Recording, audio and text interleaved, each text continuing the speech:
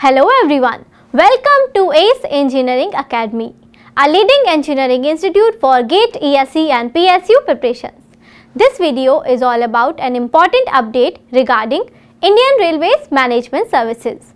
Ministry of Railways, in consultation with UPSC and Department of Personnel and Training, has decided the recruitment of Indian Railways Management Services through an specially designed examination which is going to conduct by UPSC from 2023 onwards.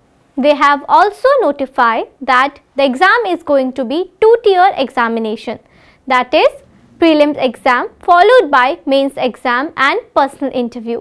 For screening the candidate for second stage, that is IRMS mains written examination, candidate need to appear in civil service prelims exam and suitable candidate will be screened in second stage, that is IRMS written mains examination.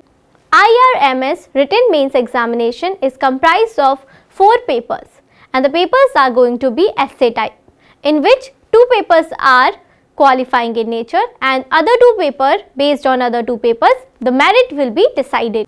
First we will talk about qualifying papers, that is paper A and paper B. Paper A is language test and paper B is English language test. Weightage given to paper A is 300 marks and to paper B is 300 marks. The language paper is based on the language selected by candidate included in 8th schedule of Indian Constitution. Now we will have a look at the pattern of the papers based on which merit will be prepared, that is paper 1 and paper 2.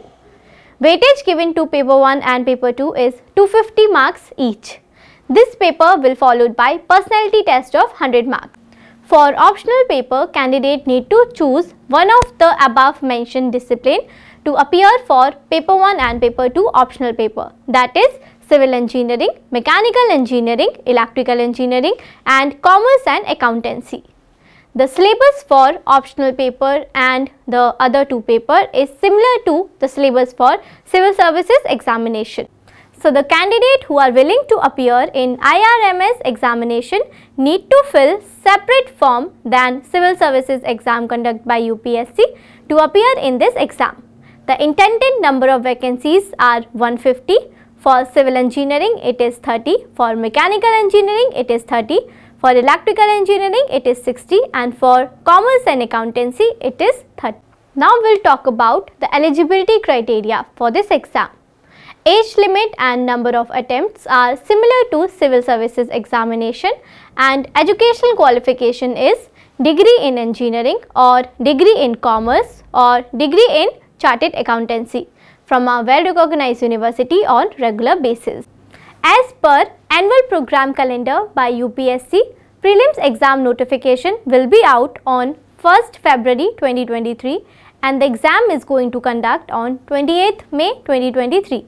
So get ready with your preparation.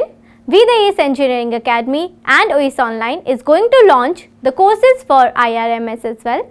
For more update on our courses, you can visit our official website or call on the helpline number. Thanks for watching this video. Keep learning, keep watching, keep smiling.